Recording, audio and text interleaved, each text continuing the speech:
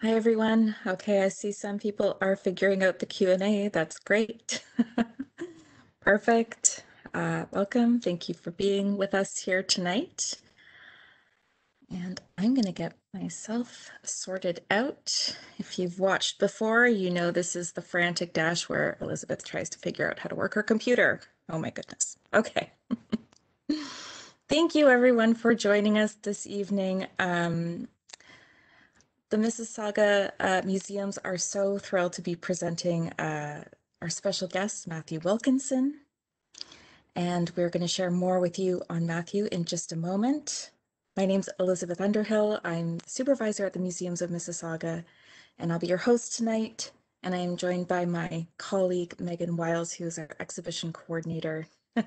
And she is going to be moderating the Q&A this evening. Before we introduce Matthew Wilkinson, a little bit of background on his presentation tonight.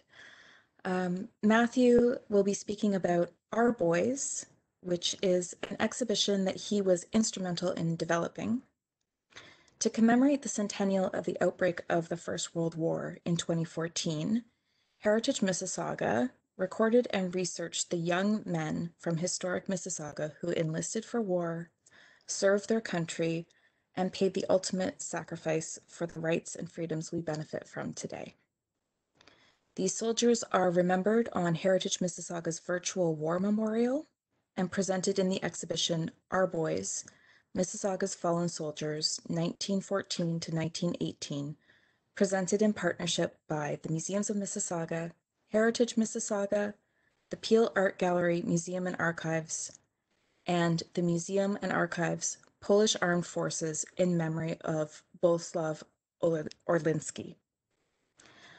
This research is ongoing, but to date, under Matthew's leadership, Heritage Mississauga has recorded 96 known fallen soldiers, many of whom are honored on local cenotaphs, memorials, and honor rolls.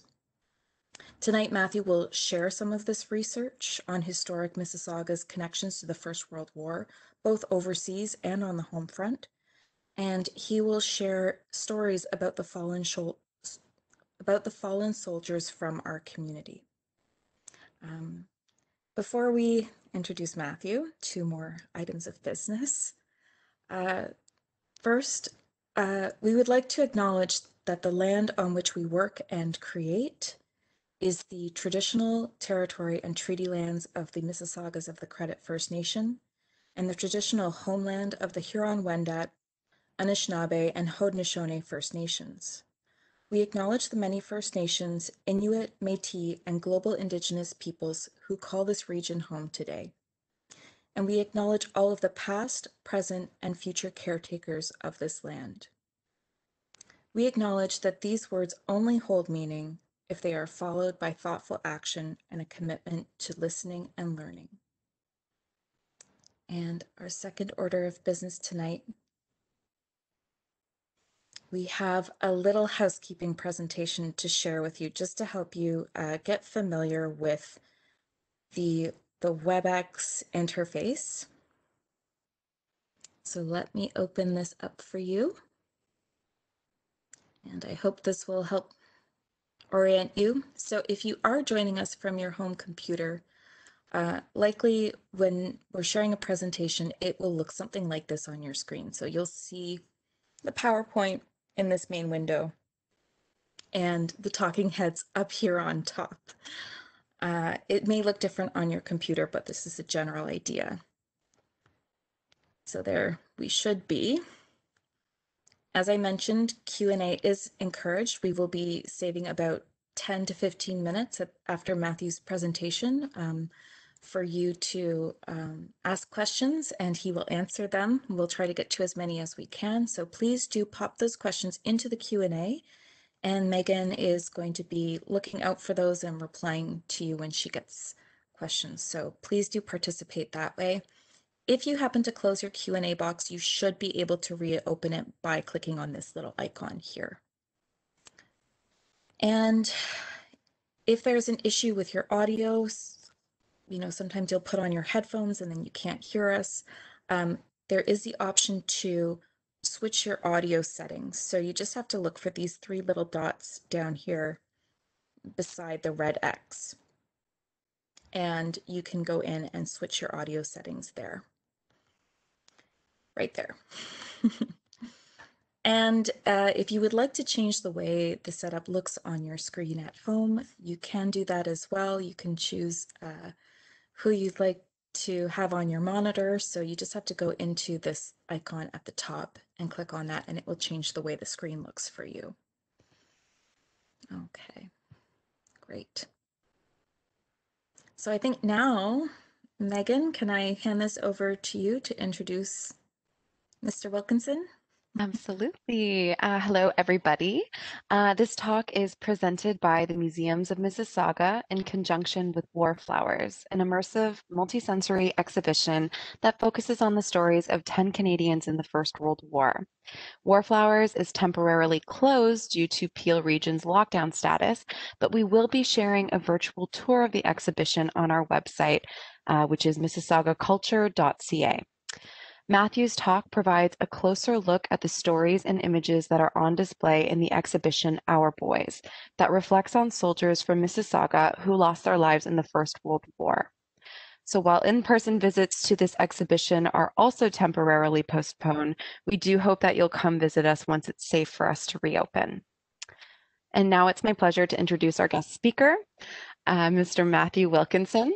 He's been the historian at Heritage Mississauga since 2004 and has been with Heritage Mississauga as a member of staff since 2001.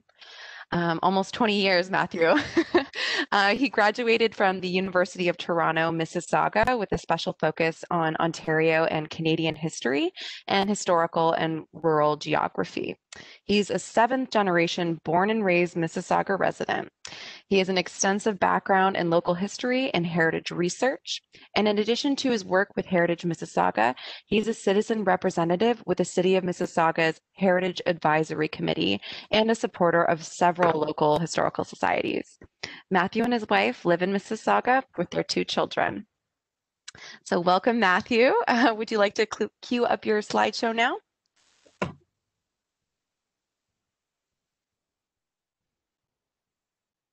There we go.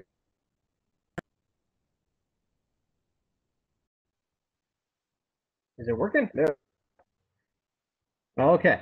Well, thank you so much for the more than needed introduction. And just compliments to the Museums of Mississauga. It's one thing to take research and paper and image on files and turn it into something incredibly beautiful and strikingly a strong message for remembrance. And so kudos, Megan, to you and previous to Stephanie for the work that you've done in turning this into a visual exhibit, and it's just beautifully done. And thank you also. I think I'm the last one on the presentation list here associated with Our Boys and Warflowers, but talk about following in the footsteps of giants. I have to have a call out to, if anyone hasn't seen them yet, when they're posted, the presentations that previous to mine, but notably Darren Webinga on veterans of Mississauga, the Credit River, and on the exceptional talk by Pardeep Singh Nagra last week on Sikh veterans from Canada and those that served and fell in the First World War. Just incredible presentations. And for those that are joining us, we're obviously talking today about the fallen from this community, and the term "Our Boys" was coined by a summer student about in 2013, I believe, for the research project behind it. And I do have to give one more shout out. Actually, probably there's a few to call out. People like Denise Mahoney and Liz McQuaig, who've contributed and been part of this process from day one. Exceptionally talented and passionate individuals for remembrance in Mississauga. But also to Al Stanton Hagen, who on her diligent work over 2 summers, we stand on her shoulders. And I've never met someone who was more immersed in a research project. And I still remember her sitting behind me, where she would be searching through records and attestation papers long before half the stuff that's available is now available. Needles and haystacks, if you will, and looking. She'd she got so passionately involved and attached to each and every one of the lives that we commemorated when we started making a list. And it's sometimes you lose yourself in making an academic list of the fallen, and realizing in time that these are individual lives. And she realized it probably earlier than most. And I remember her sitting behind me and she jumped out, "I found one! Damn it!" And it's a little bit of humor that you say that with, but you realize the passion that goes into it, because everyone you find, although it's a victory of a research in a sense, you realize it's another life in this community that did not come home. And so when we look at the stories of the and our boys, and again, a lot of these images you'll see are in the exhibit. It is extended. Hopefully, I'm not giving away the secret at the end, but you'll have a chance to go visit it hopefully in the new year, once we get past where we're at in these days of COVID. But the images are striking, and they're from our community. They're people that walked on this land. They may not have known Mississauga by name, but they lived in Lorne Park and Clarkson and Arundel and Meadowvale and Cooksville, and every one of them is a story. If anyone has gone to the many cenotaphs in our community, there are 76 names commemorated in some fashion in our community, whether they be names on a cenotaph or war memorials or honor plaques or commemorative windows in churches and old service groups like the Masonic Lodge in Port Credit. Each one of them commemorated those that did not come home, that were affiliated with their individual organizations. There's no singular list that was created for Mississauga, because Mississauga did not exist at the time of the First World War, or at least by name and as a singular community. And so, again, they didn't know Mississauga by name, but they were from here. Some of their houses still stand. We know the stories of some of the individuals and where they lived, and those streets are still with us today. They walked those. Our first tour of fall, Private John Leviston lived on Front Street South in Port Credit. How many people have been there? I mean, you realize this is the land that they lived in, even if they didn't know Mississauga by name. And I think that's maybe something strong to remember as we go through the.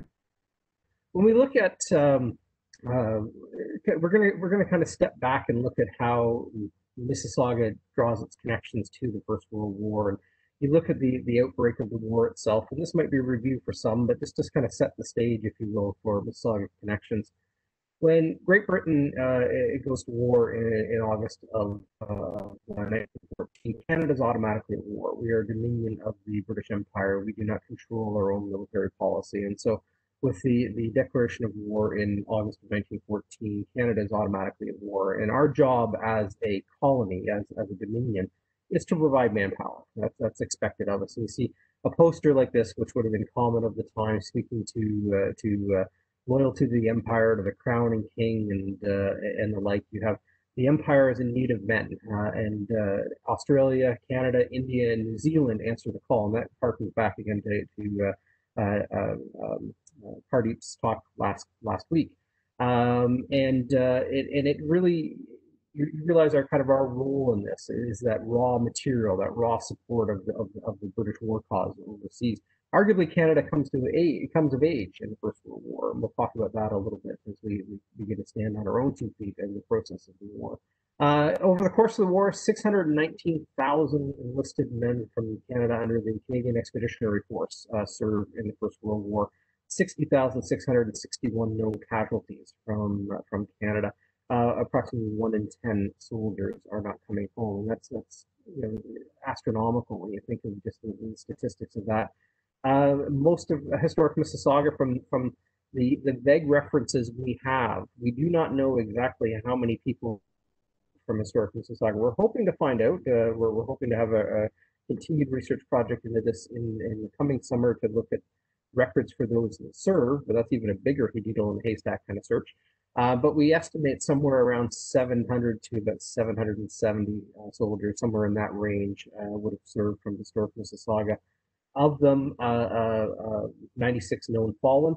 Although, Megan, I do have a little smirk when I say that. I did my tally on my sheet today. I have my list in front of me, and I counted 95 names, so I've got to figure that one out. So it's it's an ongoing research project, and so somewhere along the line, I've moved somebody out or something that didn't fall within the fallen, or maybe from this community, and I've got to figure those ones out. So research never completely ends.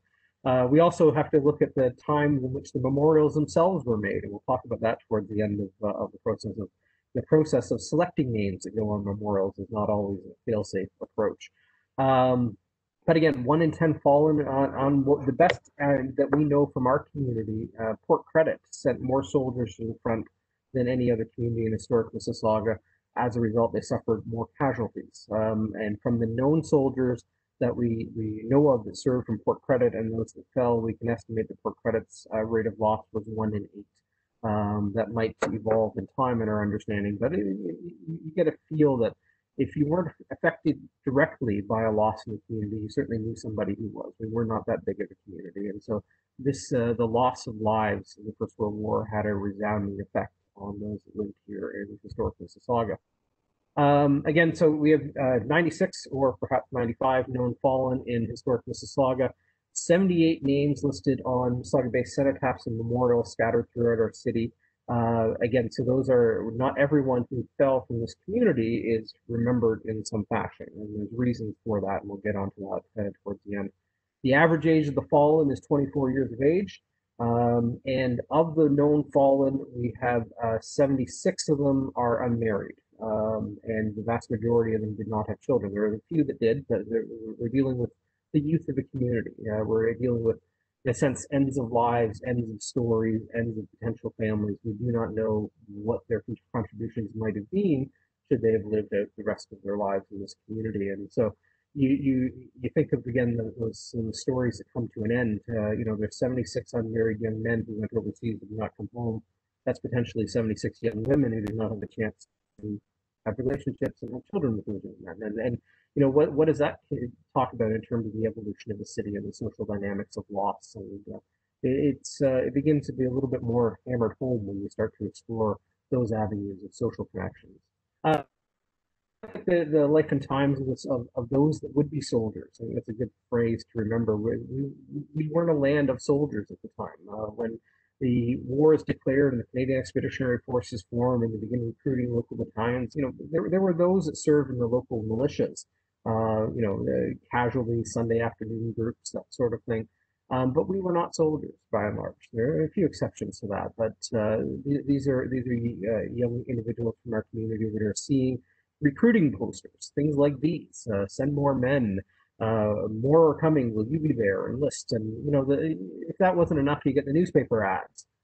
These are from the Streetsville Review. I mean, it's pretty obvious what the message is, but the one that I find striking is the 234th Battalion. If you see the questions on the side, 3 questions for the women of Peel County. Question number 1: do you realize that on a word go from you may send another man to fight for your king and country?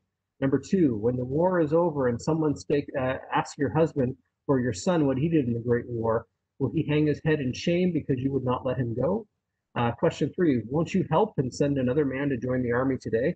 The story often is that a recruiting sergeant would come through a community looking for 10 to 20 individuals at every stop that he met, every stop he made. And he would appeal to courage, he would appeal to patriotism, to bravery, to a sense of adventure. And if that didn't work, they went after the ladies in your lives and tried to guilt you into service. The idea was getting your recruits however you possibly could. As the war progressed, you went from exceedingly high numbers of volunteerism towards the end of the war to the beginning of conscription, which has a crisis unto itself. We won't delve into that greatly today, but there were those from this community in 1918 that were conscripted to serve. Many of them did not actually get overseas by the time the war had ended. Some did, but conscription did play a role in the recruitment process as well. And so again, you have this this ongoing process. And if you ever get baffled by battalion numbers and such, the battalions were raised sequentially throughout the country. And so if you ever see the numbers of the battalion, you'll see that the first one from this community are members of the 4th Battalion. Well, here we are towards 1916, and they're raising for the 234th Battalion. The recruiting process never ended. It abated towards the end of the war, and ultimately by the armistice, recruitment kind of was on a pause. But nonetheless, the recruiting was a constant drive. There was a constant structure here at home looking for soldiers to serve. Sometimes pictures can say a million words. These are August of 1914. Again, this is only within 2 to 3 weeks of war being declared. Here you have a recruiting sergeant, the rather imposing fellow with his hands on his hips there. He's got his men. This is a Port Credit train station, and what do you see? You see jubilation, you see uh, bravery, you see happiness, you see this drive for adventure. There's not a fear. Or if they are, they're hiding it well within the joyous moments of politicians' speeches and the bands playing, the big band music playing, and ladies seeing them off with tea and tarts and the like. And these boys are off on a grand adventure in a sense. If you look at the kind of the faces here and the hats in the air and the well-dressed individuals, they have no idea. They cannot possibly know the path that's in front of them. This is August of 1914. These boys will not cross into France until the end of February of 1915. They have months of training in front of them. They will become soldiers. They have enlisted, but they are not soldiers yet. And that is a long, arduous path in front of them. Also, August 1914 recruits to the Long Branch camp, which is essentially where the small arms building is today at the foot of Dixie Road at Lakeshore. And you look at the faces on here, and there's an array of ages, of social status. You look at the two gentlemen in the front with the suits and the bowler hats on, and they look a little bit older, a little bit more seasoned individuals, perhaps married, perhaps with children at home. But then you look at the faces beyond them, and if a few of them aren't 16, I'll be surprised. And so you have a wide range of individuals who are enlisting to serve or signing up to serve. And one of the places they could do that was at the Long Branch Rifle Ranges down in Lakeview.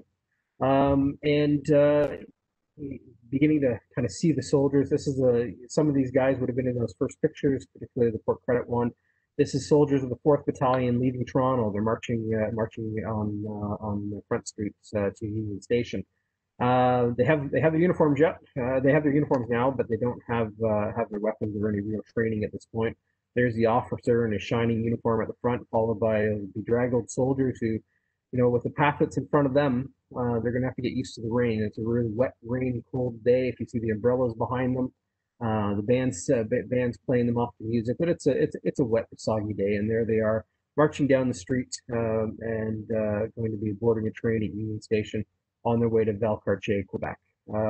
Valcartier, every soldier, the vast majority of soldiers, Canadian Expeditionary Force in the First World War will pass through Valcartier, Quebec for training, for mobilization, and for organization, then on to Halifax, and from Halifax sending overseas, some of them by way of Newfoundland first, but nonetheless, they're going to head overseas. They're going to be reorganized on the Salisbury Plain in London, England. Most of them do not serve with the units that they enlisted with. Those units at the beginning of the war, at the very least, become support units for British units, and they're redeployed with other regiments. But ultimately, they will find their way into France in early 1915. Again, they have a long road in front of them before they will actually be in direct harm's way in the battlefields of France and Belgium. This one combined with the next picture I find are very striking. We have a picture here called the Port Credit Boys from the Salisbury Plain 1915. These boys are about to embark overseas. They have not seen action yet. This is likely taken just before they left England for France. The fellow in the second in the top corner here, this fellow right here, this is Private John Leviston of Port Credit. He will be the first of our soldiers to fall. He will be killed in action on April 23rd of 1919. So he's the first of historic Mississauga's soldiers to fall. Not the first to have his name remembered in Mississauga. We have a couple soldiers whose death predate his, but they were not from this community. Their names are added after the fact to family memorials. But Private John Leviston lived on Front Street South in Port Credit, and he will be the first. He was 28 years old, single, worked as a pipe fitter. But again, first of our soldiers to fall. One of the interesting ones, Dorothy Q of the Canadian Room Mississauga Library had done a little bit of research on this fellow on the far left here. He's the one of the fellow, he's a bugler, George Cardoza. It says Cordoza below, but I believe it's Cardoza. He was born in Kingston, Jamaica, and was not from Port Credit. Actually enlisted in Montreal and through Valcartier, and somehow found his way into this picture of all the soldiers from Port Credit. You will not find him on a memorial here because, again, he was not from our community. But he's in this picture and unfortunately also lost his life in the process. But there's an individual that Dorothy was able to find from Kingston, Jamaica. But again, you look at this picture there, it's prim, it's form, the uniforms are straight, it's all at attention. I mean, this is a soldier. These boys are showing off their best. You see the very next picture, you juxtapose the two. Port Credit boys, Arras, May of 1917. These guys have seen action. The coats are gone, the sleeves are rolled up, a little bit more slouched to their surface, the hats aren't on quite square. Battle of Arras, May of 1917, there's a good chance many of these boys went through Vimy. Vimy, of course, in April of 1917. They would have seen loss. A few of these individuals, just through faces, they appear to be, we don't have names for these ones, but some of them appear very similar to the picture, some of the individuals we saw in the previous picture. And so, again, you look at these and they have become veterans. Between that first photograph and this one, these are men now on the front line. They have begun to see that picture of war, and it's showing on them. There's a haggard look to the picture, I find. But again, it begins to tell the story of the faces of veterans as they go forward. Again, these are boys from this community. Again, part of the story, part of that evolution of thought. I mean, you think also some of the stories of veterans returning home, of how they seemed so much older than when they left. The time wore on them somewhat differently. There's a Streetsville, Goodbye Boys in Streetsville, July 16th, 1915. Same idea as that earlier picture that we saw from Port Credit and the Port Credit train station. The flags are flying, the band is playing, the politicians, of course, have turned out for speeches. There's hats in the air, and there's a lot of jubilation. Again, they have a long path in front of them. This is now a year after, or almost a year after, that first group from Port Credit enlisted. The cost of the war, the sense of attrition, has not really hit home yet. Again, at this point in the war, Mississauga has seen 2 casualties by the time these boys are enlisting, both from Port Credit, and so it probably hasn't hit that home locally in Streetsville yet. Although these are all part of Mississauga today, they were quite separate communities historically. And so you just, although there would have been some knowledge of loss, of course, the Toronto Star and the Globe and Mail would have been carrying news of the action overseas. It really hasn't hit home. You still have that sense of jubilation, that sense of joy and pride of service, of enlisting to serve and doing your duty. This is a picture of from PAMA at the soldiers of the Clarkson train station in the spring of 1915. This one has a bit of a fun story behind it. There's a little bit of humor to be found in some of the darker moments in time as well. We should explore those as well. This is it was a routine for soldiers coming from the west, passing through Hamilton and beyond, to have an arranged stop at Clarkson for a strawberry tarts and tea by the Clarkson Women's Institute. So here we have soldiers pausing for a break at Clarkson, and whether it was this group of soldiers or another one, we're not entirely sure. But the officers had arranged in advance to have a breakdown of the train, and the story was that they were going to form up their men and march along Lakeshore Road to kind of whip them into shape, if you will. And so, whether it was, again, these soldiers or another group, we're not entirely sure. But after their strawberries and tea, the train is broken down, and they decide that they're going to march on their way into Toronto. And it was an elaborate ruse by the officers at the time. They had arranged with a local school to have a little bit of a display for the soldiers. Soldiers are not armed at this point. They are relatively raw new recruits. And as they marched along, one of the stories is Lakeshore Road, another one says Warm Park Road. We're not entirely sure which road, but they would have been heading towards Port Credit. As they marched across the roadway, a bunch of local schoolboys were hiding in the ditches. And as the soldiers passed, they jumped up and pelted them with apples. And the story of the newspaper that recounts is that after a brief pause, the soldiers returned fire. there was an apple fight. And so you have these stories that pass down of, trying to manage these troops, if you will, and kind of get them formed up and ready to be soldiers. And the train was fine. The troops marched to Port Credit, reboarded the train, and on they went into Toronto. And so, and beyond, of course, they'll be destined again to Valcartier and beyond.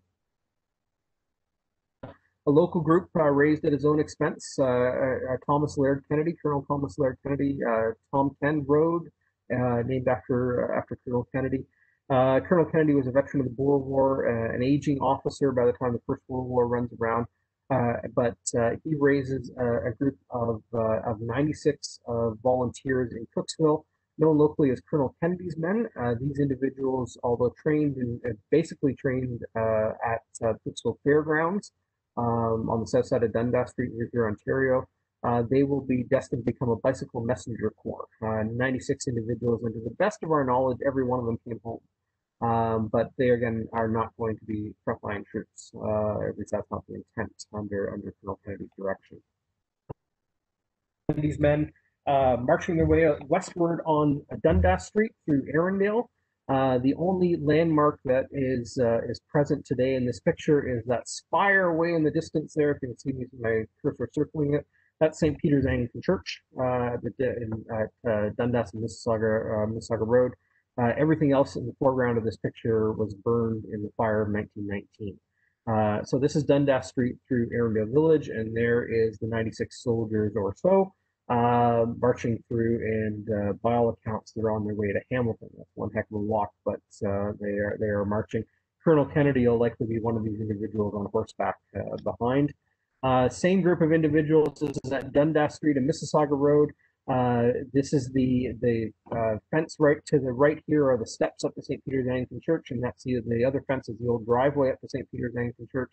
That horse and buggy in the distance is on Mississauga Road, just to give you the kind of the view here.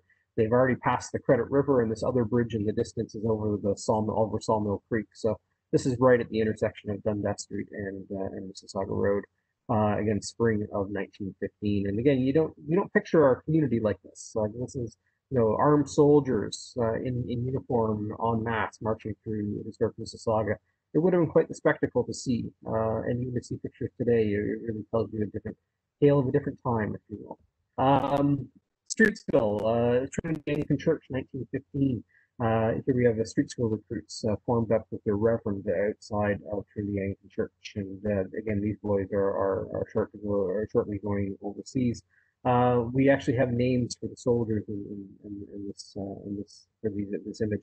There's a striking story of a recruit from Streetsville, and his name was McCordy, and he was said to gone to enlist and was rejected, and he was underage. And the story was he was sitting on the steps outside of the church, crying, and a recruiting sergeant came and sat down beside him and said, "What's the problem, son?" He said, "I want to do my part. My brothers are enlisted, but I'm not allowed."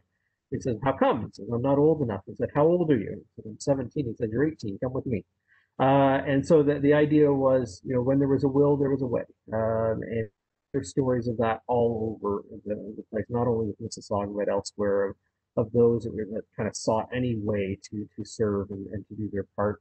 We have stories of people who were routinely rejected because they worked in agriculture, which was a necessary service during the war.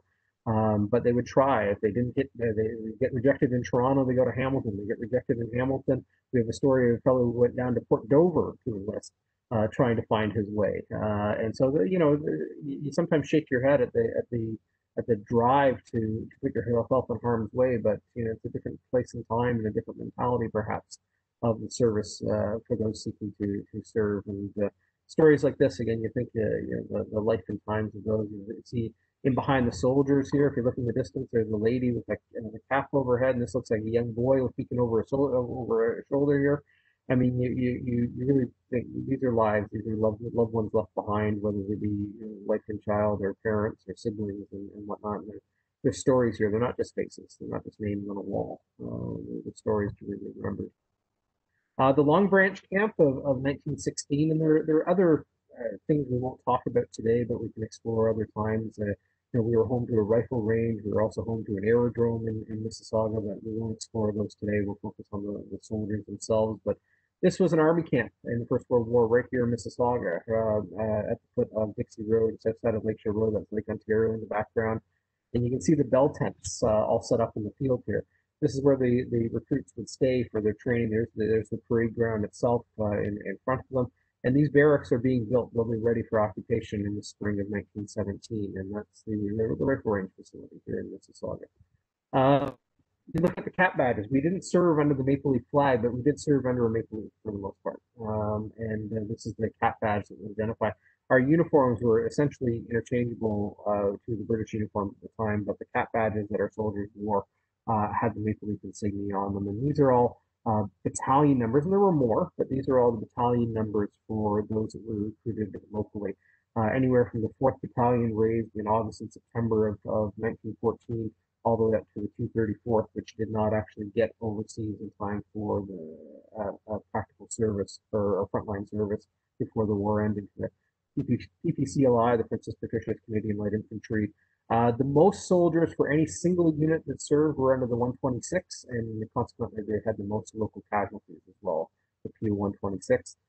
We also have units that are perpetuated today. The Toronto Scottish, which has the armory in Mississauga up on 9th Line, is the 75th Battalion, the Mississauga Horse. That is our local boys are connected there. And every one of these units had people that were locally served.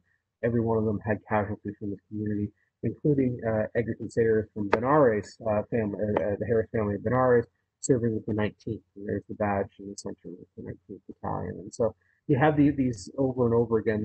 These are real things. These are badges that meant something. And for many of them, it was the only Maple Leaf that they knew, was the badge that they served under. And when you look at the war itself, and in terms of local connections, I mean, these are names that resonate through history. You don't need to be a military historian to recognize some of these names, particularly Vimy and Passchendaele and Arras or the Somme. And these are names that ring down through history, and every one of them had plenty of people from this community that lost their lives.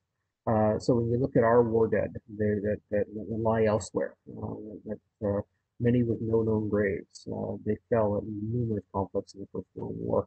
And we connect to almost all of them.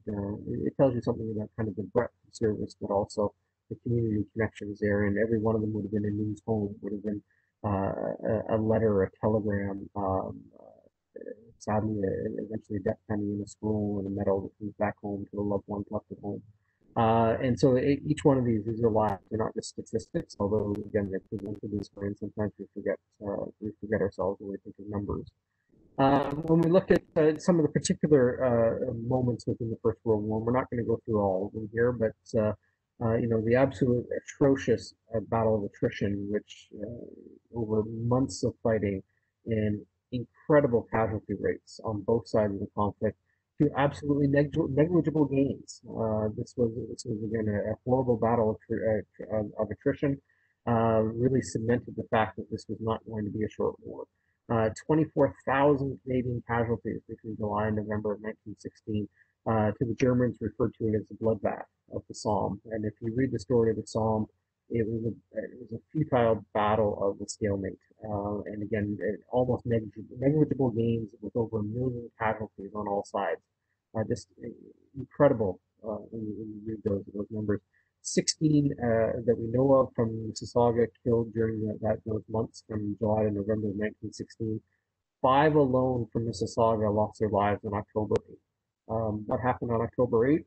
Disastrous raid on Regina Trench by the Allied forces with a massive number of casualties on that. 5 guys from historic Mississauga lost their lives that day. And that's the single largest loss of life on a single day for Mississauga. Fast forward to Vimy, April of 1917. Again, this is a name that rings through in Canadian history and our Canadian identity today. Brigadier General Ross commented in his first few minutes, "I witnessed the birth of a nation." We didn't fight under the Canada flag, but we did fight under a flag of our own at the time, and that is the Vimy Red Ensign. A few years after Vimy, this will become Canada's first national flag, 1922. The Red Ensign flag is called Parliament. April 9th to 12th, at the beginning of the war, the first few years of the war, Canadians fought as auxiliary to British units. They're remobilized, reorganized at the beginning of 1917 as Canadian units and put under Canadian command for the first time in the course of the war. They are given during the Arras offensive in the spring of 1917. They are given the objective of Vimy, which was considered really an unachievable target. The French, followed by the British, had tried to dislodge the Germans from the high ground at Vimy previously to horrendous casualties and were ultimately unsuccessful. The Canadians were given this in the spring of 1917 as their objective. 15,000 Canadians, 4 divisions under Canadian command attacking together. A butcher's bill was incredible. Again, 15,000 Canadians, 3,598 killed, 7,000 wounded. Approximately, we've documented now 56 soldiers from Mississauga that we know of that were at Vimy. 7 killed, 11 wounded, 1 died of wounds a couple of months later. Absolutely atrocious, but they achieved the unachievable. The Canadians, Mississauga involved within that, the Canadians captured the ridge at Vimy, never to surrender it for the rest of the war. That became one of the high points of Canadian involvement, and that is the focal point of Canadian remembrance overseas, with of course the Vimy Memorial. And all 60,661 Canadian names are on, fallen names are on the Vimy Memorial overseas, remembering those that served and fell with Canada. Passchendaele, another name that rings down through our history, part of a larger offensive in the Third Battle of Ypres. The 4 Canadian divisions, again, veterans of Vimy at this point, 4,000 Canadians killed, 12,000 wounded, 8 from historic Mississauga over October and November. And it was just, Passchendaele is where the atrocious weather that we all read about in the First World War, with the rain and the mud and the shell holes and the devastated landscape and the obliterated towns. Passchendaele is really where it comes to the front in terms of what the conditions are overseas and what these boys are fighting in. Just, horrendous conditions. There are stories of mud being so deep that if you stepped off a gangplank, not only would the man disappear, but so would the horse he was riding. I mean, you deal with atrocious physical conditions on the geography of the landscape of just, literally the earth being ripped apart by the effects of the war.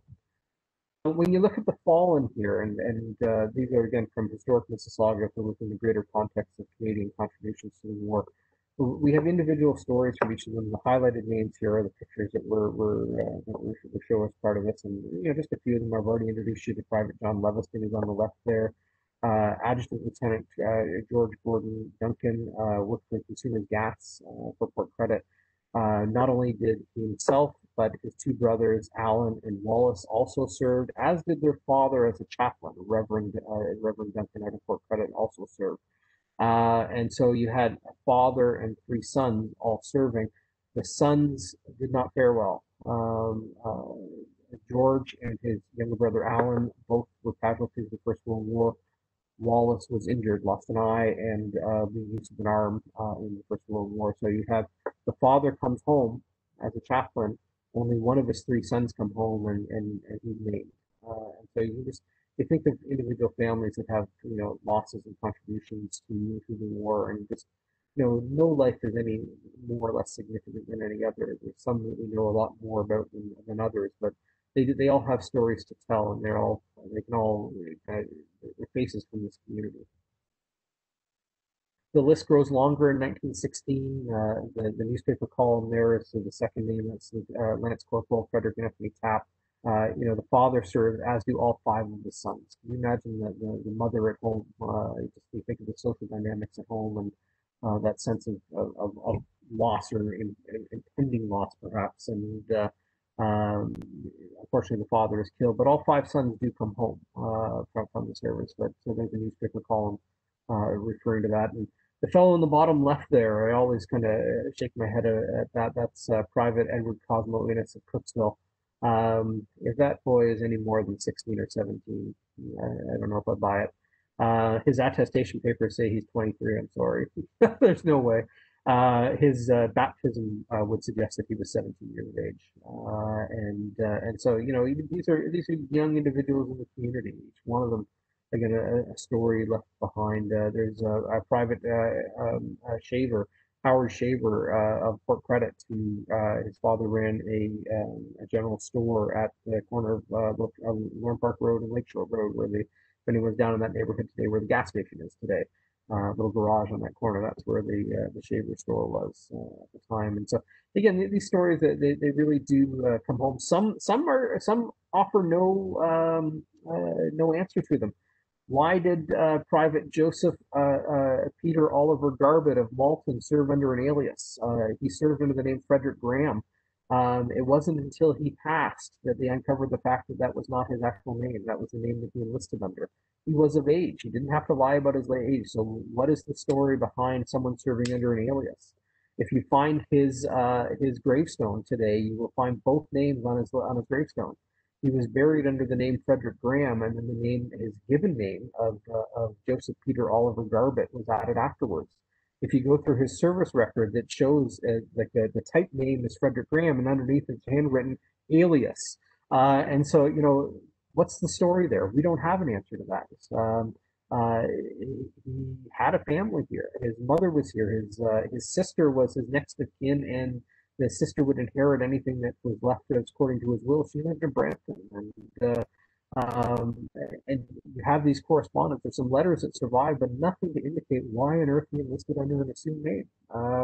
We don't have any reasoning that we found for that, and again, some things we just won't have answers for. 1917, the list grows longer still. Of course, 1917 is when Vinny takes place in Passchendaele as well. Private Dennis Anger, he's the fellow on the left down here at the bottom. I always find him perhaps our most striking picture of a soldier, if I can quantify that from our soldiers. He attended St. Peter's Anglican Church in Arundel, and was said to have a good singing voice at the time. March 1st of 1917, he's considered a casualty of Vimy because the Canadian troops were preparing for their attack, which would be a month away. He was on an advanced scouting party to scout out German trench positions with a commanding officer. That commanding officer was shot by a sniper, and Dennis Anger went to drag him back into a trench, and he in turn was shot and killed by the same or another sniper at the time. He gave his life in trying to defend his officer. The officer did survive, but Dennis Anger lost his life. He was the first of our casualties associated with Vimy Ridge. You have some of the other ones here. Thomas Cartwright, Sergeant Thomas Cartwright of Arundel.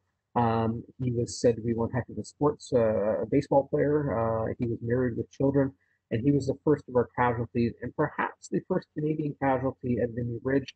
When the bells went off and the soldiers went over the top, Thomas Cartwright was said to be killed within moments of the Canadian advance at Vimy. And some of the others at Vimy Ridge: Joseph Clark, William Kidd, Eli Rossiter, James Howard Fawcett of Streetsville, Jack Young of Clarkson. These are all individuals who would lose their lives at that moment in time. One of the ones that I'm struck by the most is Lieutenant William Henry Clipperton, who is the fellow with the mustache in the corner here, in the bottom here. He's a math teacher from Streetsville. He served as a captain, but in order, he was furloughed back to England, and in order to go back overseas, he reduced his rank or took a lesser rank in order to fight again with another unit against the advice of his father. He'd written home saying that he was going to do this, and the father really implored him not to. And he did. And unfortunately, under that serving as a lieutenant, he lost his life the second time around.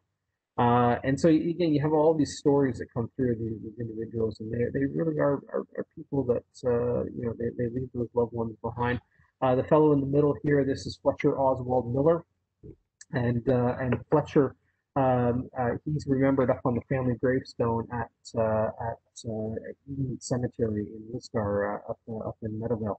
And he lost his life in July of 1917, and he worked on a family farm. He was a bookkeeper in Lorne Park, and he worked on the family farm in Meadowvale prior to enlisting, and loses his life overseas. The only son of Robert and Amelia Fletcher. And he's remembered again on the family gravestone in Eden. And I live right around the corner from that, and every year with my kids after Remembrance Day, we go over and place our poppies there. 1918, unfortunately, again, the list gets even longer. Each year of the war, the attrition count gets higher and higher, and we saw it earlier in the war in 1915. The older brother of Alan Duncan, George Duncan, loses his life. Well, here we are at the end of 1918. Alan Barry Duncan, a young student from Parkdale Collegiate. This is Alan Barry here in the third one in the middle. And he loses his life overseas. Again, one of the three brothers that served, two of them again to lay their lives down. We also have Egerton Sayers, again of the Benares connection here. He was killed by a sniper in 1918, and again, all of them are stories. And if anyone wants to expand on any of these, contact Elizabeth and myself. We have hundreds of files on all of these individuals. Most happy to share with them, and we've tried our very best to develop biographies for every one of them, to try to remember them. If we don't have a picture, then at least we remember them in name. The brothers in arms, some families, you wonder of the heartbreak at home. Every loss is significant. Imagine being the Whiteheads from Malton. Three sons, family of six. Not only the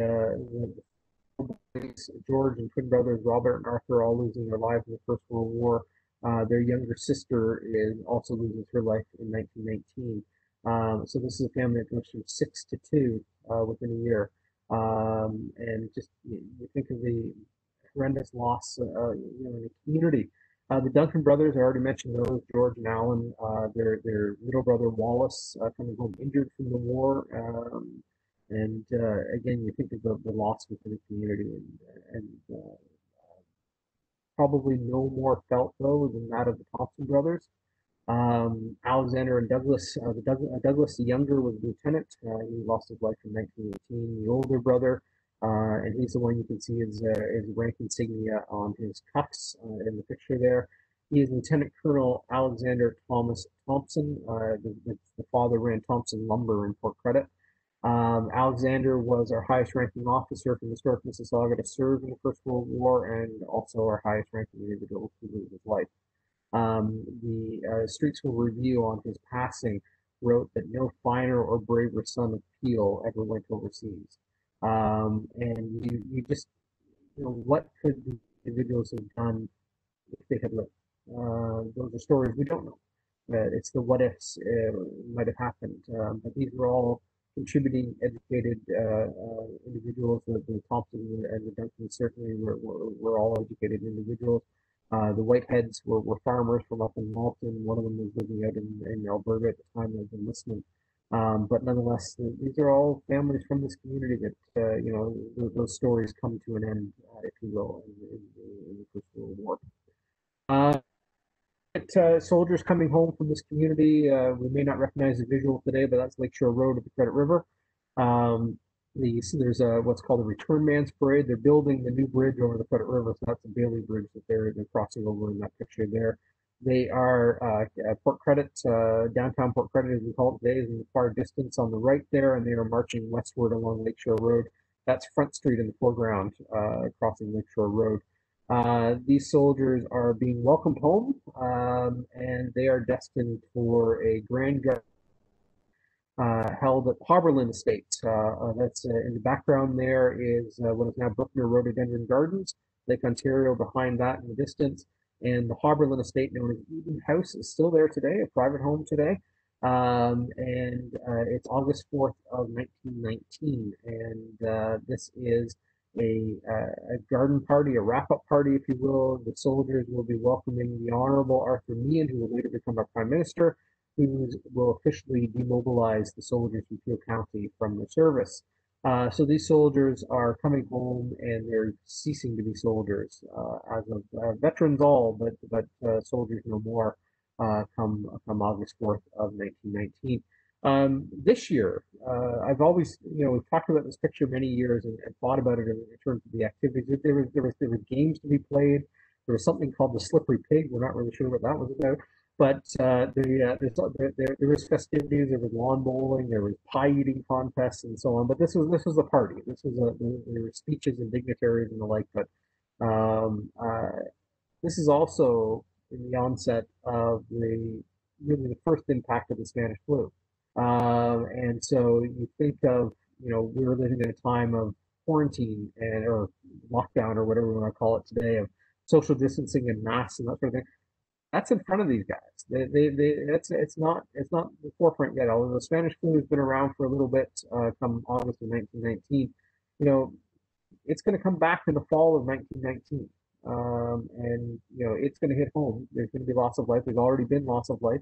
The fall of 1918 was the first wave of closures and whatnot. But here's the soldiers coming home, and potentially what that brings with them. We don't have direct references, but again, it does come back in the fall of 1919, and you wonder if things like this, because this would have been repeated elsewhere. That's not just here. This is any city welcoming those soldiers home. We always think of November 11th, 1918, as the end of the First World War. November 11th was the armistice. It was a ceasefire. The war didn't end until June 28th of 1919 with the Treaty of Versailles. And so the actual end of the war is the peace treaty that was signed in 1919, and that's the return of the soldiers following that peace treaty. So these are the soldiers again coming home in August of 1919. Spanish flu, speaking of which, two casualties from our military in the First World War, one of which October 28th of 1918, really in that deadly second wave that went through Canada in the Spanish flu, and that's the son of the St. Lawrence Starch Company of William Gray.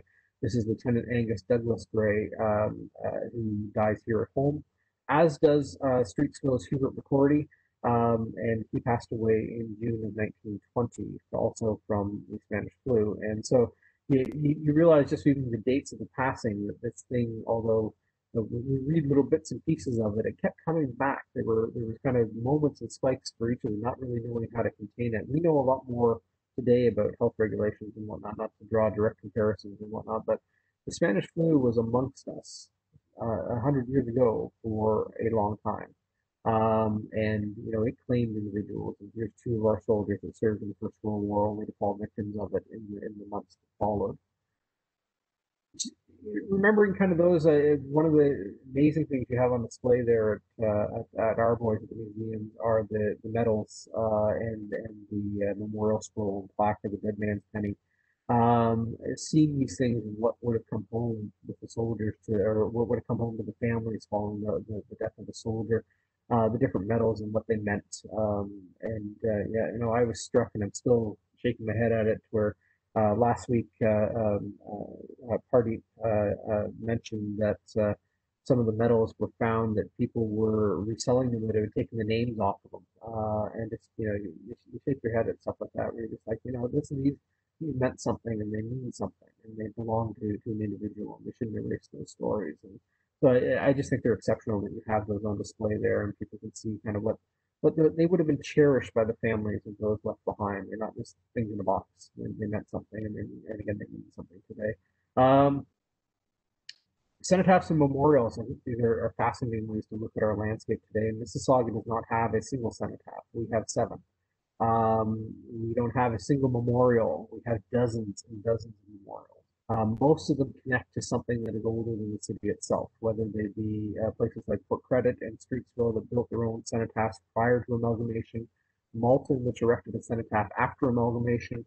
You also have places like the Spring Creek Cemetery and St. John's Anglican Cemetery in Dixie that erected cenotaphs later for those community following for observances and services and the like. But when you look at the cenotaphs and war memorials that were created after the war, there was kind of some strict guidelines and suggestions for how to commemorate. A design book by Reginald Blomfield came up with some accepted designs. The most famous one and the most common one is known as the what is it? The Cross of Remembrance. I've got the name here before I lose it again. Cross of Sacrifice. We'll talk about that in a moment. I had to remember the name. Cross of Sacrifice. Rudyard Kipling, a name that we probably all know from our old English studies.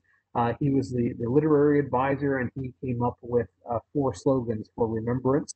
And we would use these interchangeably on war memorials and remembrance services. And these again date back to 1919. The glorious dead, we will remember them, lest we forget, and their name liveth forevermore. We use lest we forget a lot during remembrance in this time of year, of course. Mississauga, for whatever reason, in their First War Memorial, they use the term, we will remember them.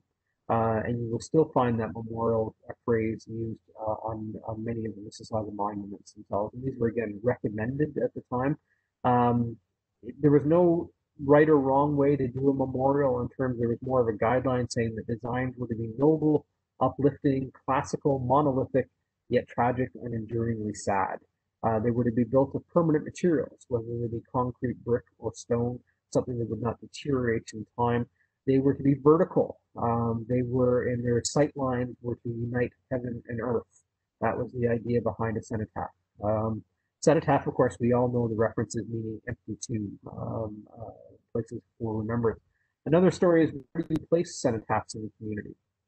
This is the Port Credit Village Square, where the Port Credit Bandshell was on Stay Bank Road, north of Lakeshore Road. This is where the cenotaph is today in Port Credit.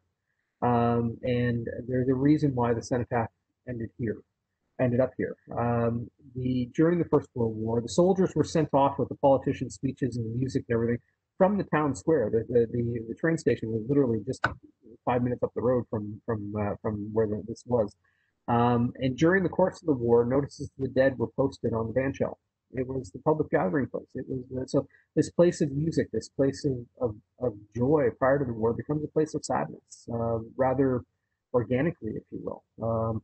And so when it comes to creating a war memorial, the site is chosen as an obvious one, and the bandshell is moved. The bandshell is taken down to park down in Lake Ontario. It didn't last very long down there. But the site of the bandshell on Stave Bank Road became the site of the Port Credit Cenotaph in 1925. So the Port it was unveiled November 9th, 1925, officially known as the Port Credit and Vicinity Soldiers Memorial. Money was raised locally for the creation of the cenotaph. A granite company from Toronto was selected to build it. And it followed the strict design of Blomfield's Cross of Sacrifice, outlined in the memorial book. And in 2017, the unnamed park that was around the cenotaph was christened Vinnie Park, and a hat tip there to Denise Mahoney from the city of Mississauga for leading the charge on the name of Vinnie Park. And so we have the Port Credit and Vicinity Soldiers Memorial, Port Credit War Memorial, located in Vinnie Park on Stave Bank Road, commemorating the soldiers. Again, these are not all Mississauga. This is Port Credit and Vicinity, so it's kind of the soldiers from, say, south of Dundas Street, more or less, named on the cenotaph. The names from the Second World War and the Korean War would be added to the cenotaph later. The naming names on cenotaphs are a bit of a challenge too. There is no real naming convention in a way. It came down to memory, and so you have names that didn't make it on the list, and you had other names that weren't from this community that made it on the list. And because these were created in the years that followed, in some cases families moved, and street. Same idea a year later, or less than a year later, unveiled July 1st, 1926. There's a Streetsville Great War Overseas Veterans Memorial, the Streetsville Cenotaph. Cenotaphs and memorials throughout our city, including the Civic Memorial, which was created in 2011. We had an older memorial, if anyone remembers the old fountain along Burnthorpe Road at the Civic Center, was a previous memorial to that. With the redesign of Civic Square, remember that the fountain was demolished, but replaced by the Civic Memorial. Places, the memorial plaques, honor rolls, veteran sections of cemeteries, schools, benches, windows, all manner of ways in which things are commemorated. It's only a scattering of some of the ways that service and loss are commemorated within our community. Names tell it all, or faces tell it all. I mean, these are our boys. These are our individual lives and stories. We don't have pictures for all 96 soldiers. We have about 40 some odd pictures. Some of them are really bad resolutions. Megan, you did an amazing job kind of creating those, but some of them are literally little snippets from newspapers. That's all we found. Some of them, there's a story to be told. I like the fellow in the second one from the bottom left. If you look carefully, little cockeyed hat, a smirk on his face, and a raccoon in his arms. There's a story there. Don't know what it is, but there's a story there. That's Wilbur Adair, who lost his life at Regina Trench on October 8th, 1916. Again, every one of them's story, every one of them is a life left behind. With that, just a thank you to everyone who's contributed to this over the years, ongoing as always, and been countless others. I'm sure I've forgotten some, but students, volunteers, genealogists, librarians, passionate people about remembrance and loss. Just thank you to every one of them who's been part of this. And this is going to be the end of the presentation here. Of course, there's questions afterwards, but if anybody wants a copy of the presentation, I'm most happy to share it with you. So just let us know, and we'll send you a digital copy of the presentation. And again, I always say with us, it's not our story, it's their story, and we should remember it. Back in maybe end on a side note. With the raising of Brock's Monument at Kingston Heights back in the 1850s, William Hamilton Merritt rose on the podium. His opening words were, "May this moment not be lost on the rising generation." I think that's a throwing hand to the current generation to make sure that we remember and that we pass on those stories. So thank you for that. Wow, Matthew, oh, I know if we were here in person right now, the room would just be, we'd be all applauding you, and I'm sure there would not be a dry eye in the house. So my heart is just beating right now. Thank you so much for reflecting on the many lives and the many losses that Mississauga experienced. We weren't able to gather in person on Remembrance Day this year, but I feel like having this time with you tonight just gave us that, that moment to pause and reflect on all those who have served and paid the ultimate sacrifice. So thank you for making that possible, and so much possible for us. I mean, without this research, we wouldn't be having these conversations. We wouldn't know the stories of these young men and their families. So kudos to you for all of this and for bringing their stories to life, and that chapter in Mississauga's history to life for us as well tonight. Thank you. My pleasure, and thank you to the team at the museums. I mean, likewise, it is um, saying it's a joy to do it is the wrong phrase, but it's an honor to be able to work on these things and to be part of that community memory. We all have a hand in reliving and sharing those stories. So thank you for what you guys do. Our pleasure. we love working with Heritage Mississauga. That's an understatement. Megan, I see we've got a question, and so maybe we can, for those who can hang on and stay with us for another 10, 15 minutes, let's ask Matthew some questions. So I'll turn it over to you, Megan. Sure. Thank you so much. I'd love to echo Elizabeth's statements. It's amazing to watch you speak. I've read a lot of research, but this is the first time I've been able to really hear you. Unfortunately, not in person, but this is fabulous hearing you tell the personal stories about these young men and their lives. It's amazing. And to kind of dovetail into a question here. Matthew, what is your favorite story from this research? Oh boy. We tried to prepare for questions. That was not what I thought. That was a good one. In times of darkness, sometimes you're drawn to the light. And there's moments of humor that, like, I want to know the story of the raccoon. Yeah.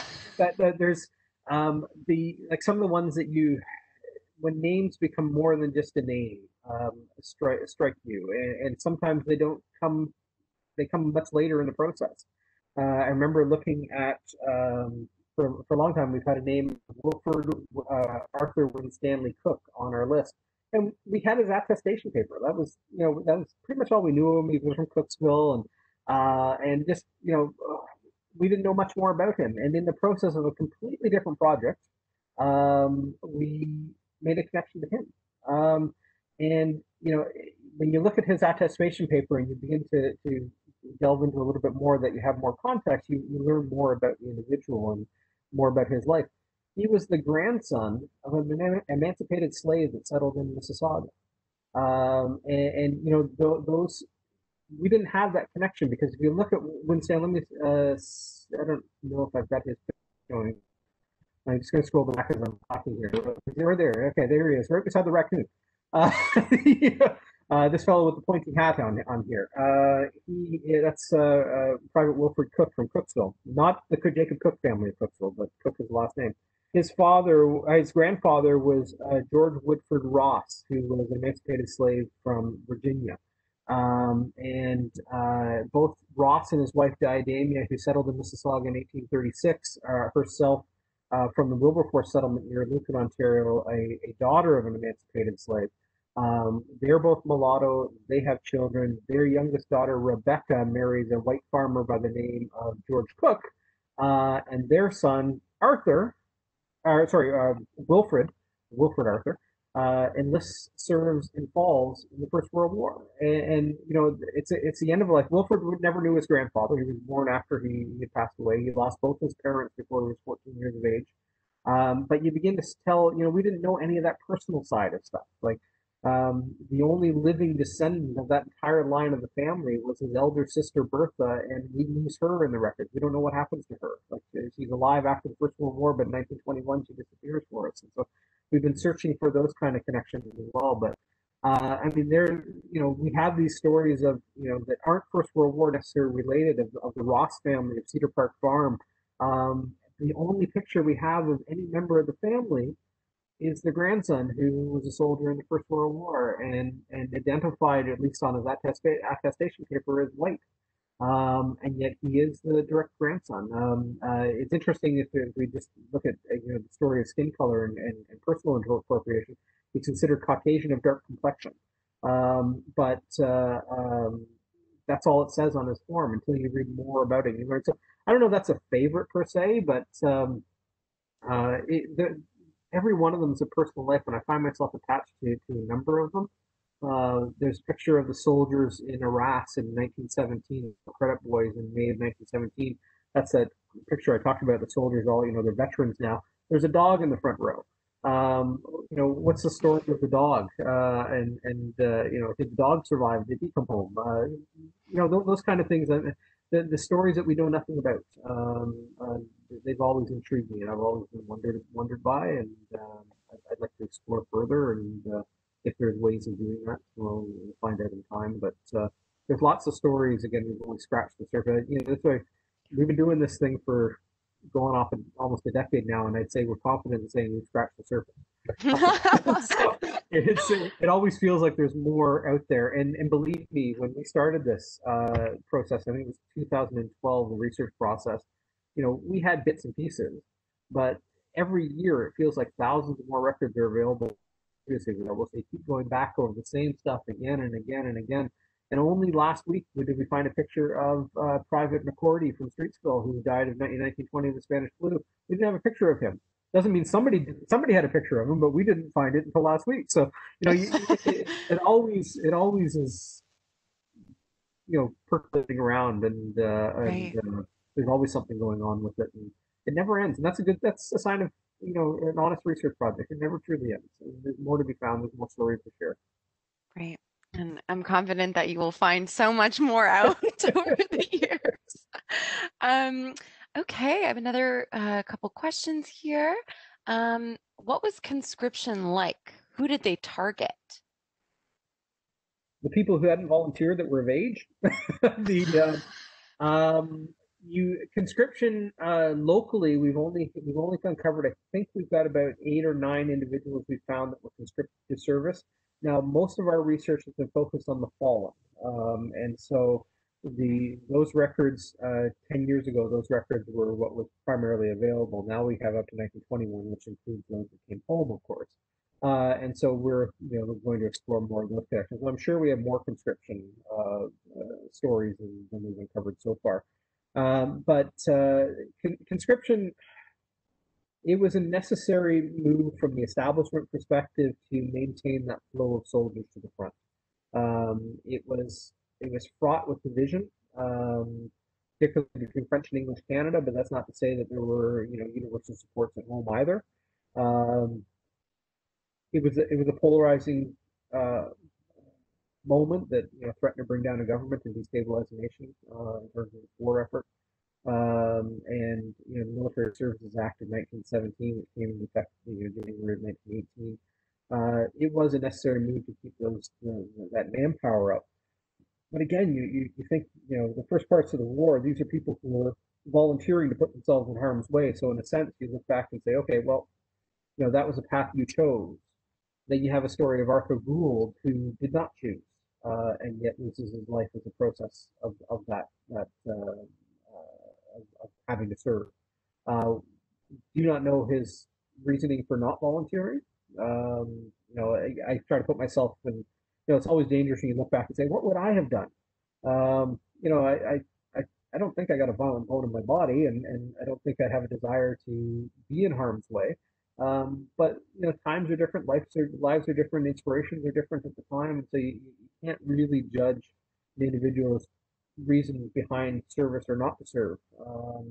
And people that volunteered in 1917 but were of age in 1915, why didn't they volunteer in 1915? I don't have those answers in a sense, but conscription did divide communities. It did divide a nation, particularly again along French and English lines. But it was not universally accepted, and it makes you. We do have notes on conscription. We do know that there were challenges at home to that, and so it was a draft of sorts at the time. So not everybody. Again, you wonder at some why they didn't enlist and why they weren't conscripted, and we don't have those answers either. But it certainly would have been a division point within the community. Right.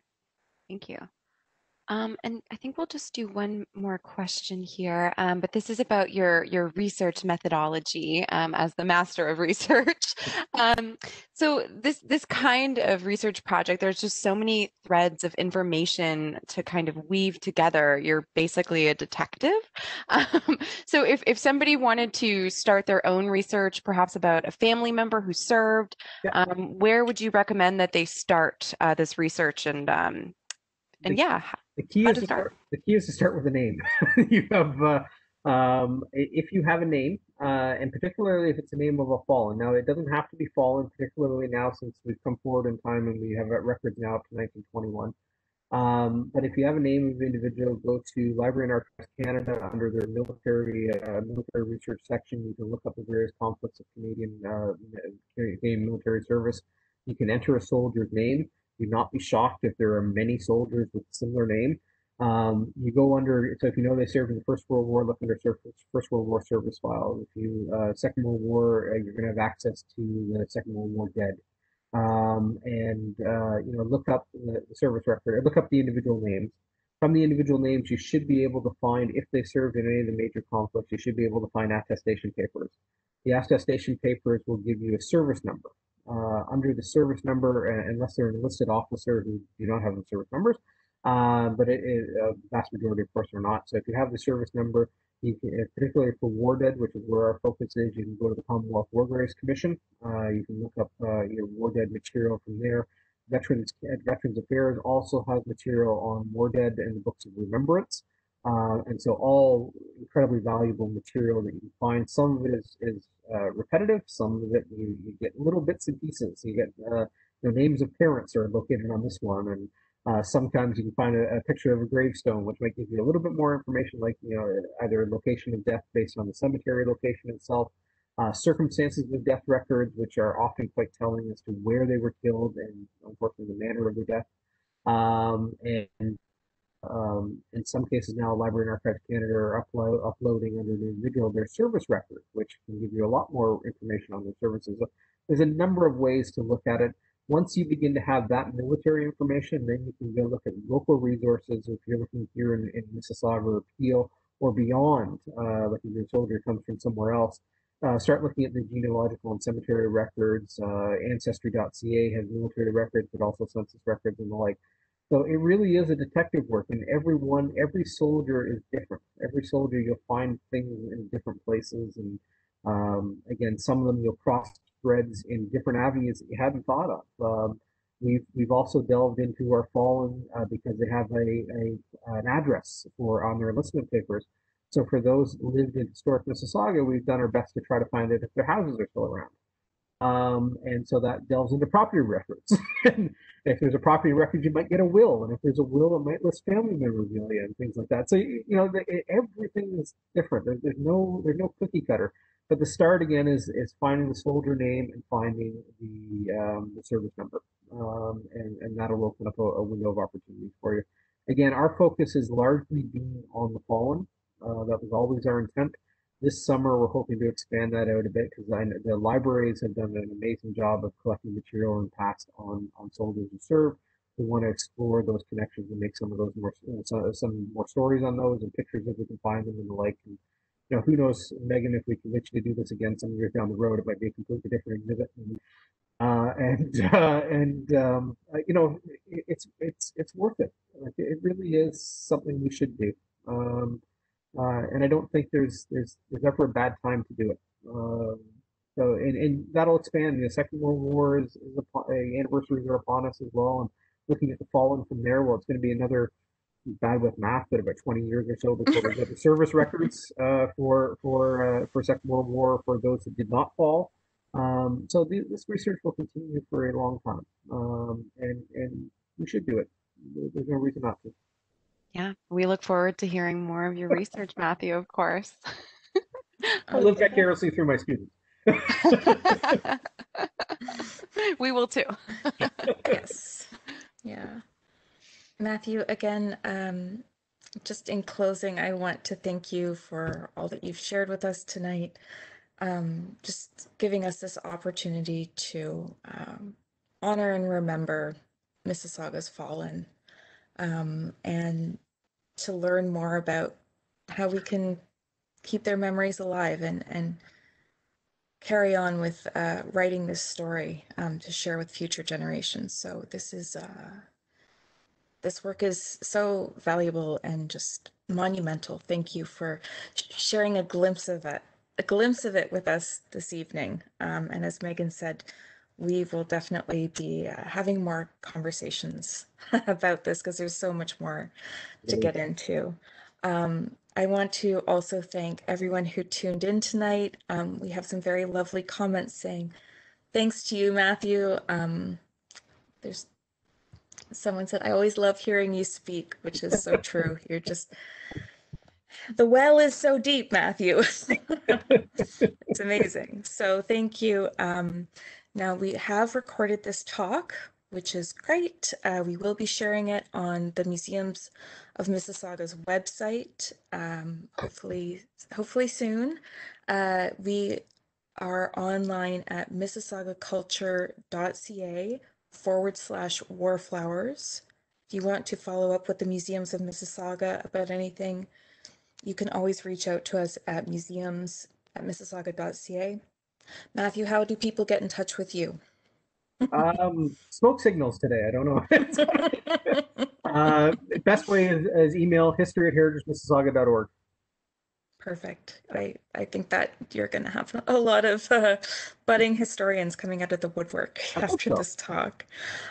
Please do visit us online for more details on Warflowers and Our Boys. Those exhibitions are temporarily closed because Peel Region has entered the level gray lockdown for the next 28 days. So we are working to find a way to still make that content accessible to our visitors somehow. We are going to be posting a virtual tour of Warflowers in the next few days. So please do visit us online, mississaugaculture.ca/warflowers, and you can visit those other recordings of the other speakers we had on, including Pardeep Singh Nagra of the Sikh Heritage Museum, Lawrence Hill in conversation with Natasha Henry, Darren Waibenga, and the creators of Warflowers, Vivek Melki and Alexander Reeford. So thank you to everyone who's participated and joined us tonight. We will wrap it up there. Just final note, as we are closing the event tonight, you will be taken to a short survey, and we'd be grateful for any feedback you have to share with us on that survey. So thanks again, everyone, for being here, and we hope to see you again soon. Stay safe.